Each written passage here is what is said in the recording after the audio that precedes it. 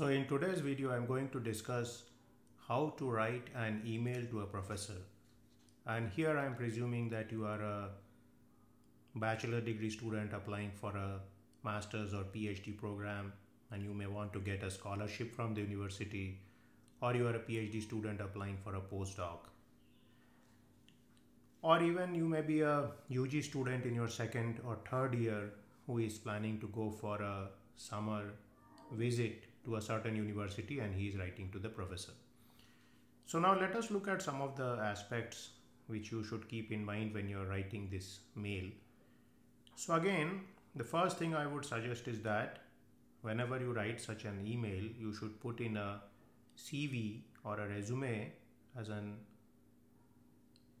attachment with this document or with this mail, so that the person knows something about you. Now beside this, you need to write this email, and so you need to write it to Dear Dr. Smith, and then you start with your mail. So I think you can put this mail into 3 paragraphs, and the first paragraph could be that mention a couple of sentences about this person's research which has an impact on you. Now here you should not copy and paste things from his web page, but instead just look at the contents of his web page and maybe his papers and write a couple of sentences about what are the aspects of this person's research which has impressed you. Now this particular description should be in line with what is following in your next paragraph as to what exactly you want to do.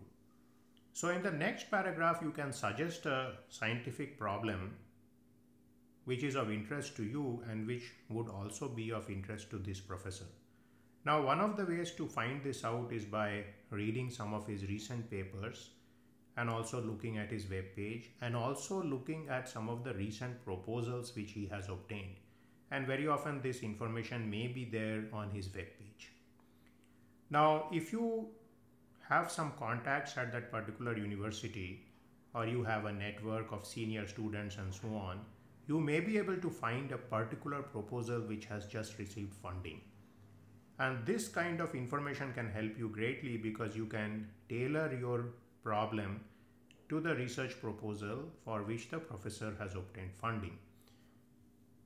Now, a lot of this information is sometimes present in the public domain. So whenever a university gets a big grant, say they have obtained a huge grant for a center for supercomputing or for a center for composite materials, then it will be known in the scientific press that such a grant has come, and you may find this even in the department web page, that there will be a mention of a recent big grant which has been obtained by the particular university. So if you are able to tailor your email to this particular set of scientific tasks, then your chances of getting internship or graduate studentship or a postdoc is much better. Now, in the third paragraph, you write a few sentences about your own work and how this ties in with this particular research you want to do or you are interested in. Now here you can mention some of your project work if you have done a bachelor master's project, or if your PhD thesis is in a similar area, you can mention that here and so on. Or if you are applying for a second postdoc, you may even mention your first postdoc situation here. Now if you are somebody who is a bachelor degree student, you may not have a lot of material yet, but you can mention that you have taken some courses in these areas which are prerequisites for doing research in that particular problem, and you can also mention that you have obtained good grades in those particular projects. Now if you are a UG student, it is very important to give some concept about your particular plans for research. So of course, when professors look at an email, they will look at it from the perspective of who is writing this email. So the expectation from a person applying for postdoc is going to be very different from a person who is applying for a summer internship. So for a summer internship, typically there is a position where maybe a postdoc or a PhD student is doing some work, and they need a UG student to come in and probably run some code at a large number of sample points, or work with Excel spreadsheets, or write a Python code, and so on. And these kind of tasks would require a skill set which is somewhat different for the PhD from the PhD. So you can mention some of your skills as far as programming and some of these aspects are concerned.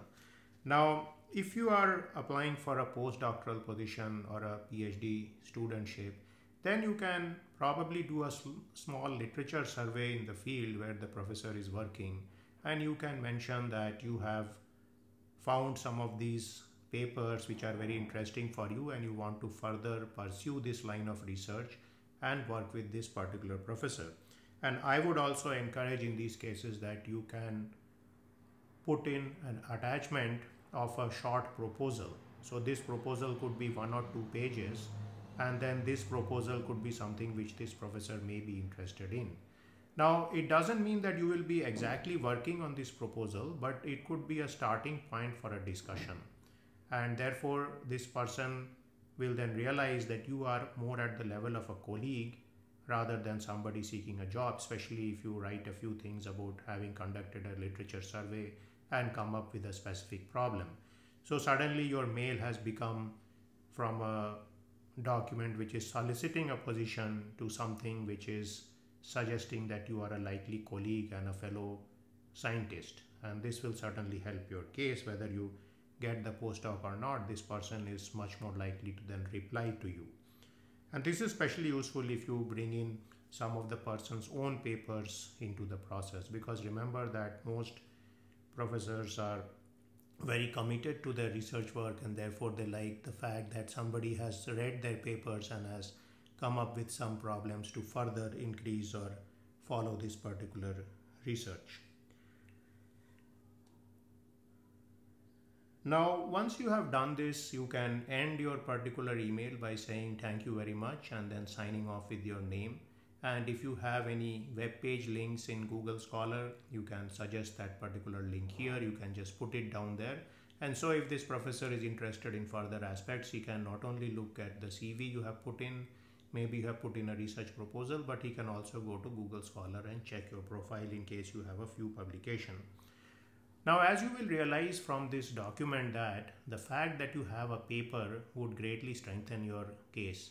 And so if you have published a paper either in a conference or in journal, this is a good time to put in one of those PDF documents with this email, because this person will then glance through this particular paper in terms of its title, abstract and conclusion, and then he or she is likely to develop some good feeling about your research capability when he sees this particular paper. Now, this is especially important for people who are applying for postdoctoral positions, less important for people who are applying for MS positions, and also it can help people who are applying for PhD positions and have completed their master's position somewhere else. Because if your master's degree has read to a paper or two in journal, then it certainly makes a very good case for this person as a trained researcher, and his or her chances of getting into the PhD program with full funding become much more. Now, especially if there is a case where you are a BS student and you have written a paper, maybe a conference paper also, this will certainly strengthen your case, because it means that you have figured out how to do research, you have some aspects of this. Now, there are people who may not have written a formal conference paper, but they may have written a technical note, or they may have written a in-house document at their university which is on a hot topic. So I know of some people who do a BS project and they develop a small UAV and fly it around, and maybe they prepare a report for that. So maybe if this particular document is written at a good level in terms of its English, in terms of grammar, in terms of some of the scientific results, and is a complete decent document, then you can also send this particular document saying that you have done this work and you want to pursue work in this area. Because remember that not all funding situations are for people who have done scientific work. There is a lot of possibility for people who have done some type of technical or engineering work and even demonstrated things.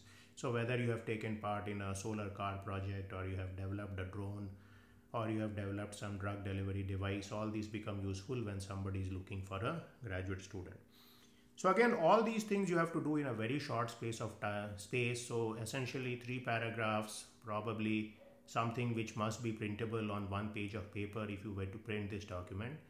And also do not end this document by making all kind of lugubrious statements like you are very desperate to work with this person, or it will be a great thing if you could work with this person, or you have been waiting for your entire life to work with this particular person, and so on, because these particular type of statements detract from your collegiality which you want to convey through this email. You want to always convey that you are a fellow colleague in the scientific purpose, and you do not want to seem or let it seem that you are somebody who is begging for a job. So this is a particular demarcation which you need to make. You always want to write an email as a fellow colleague who is wanting to contribute to science, and you want the help of this senior colleague to further help to fructify your goals and his goals in a joint voyage.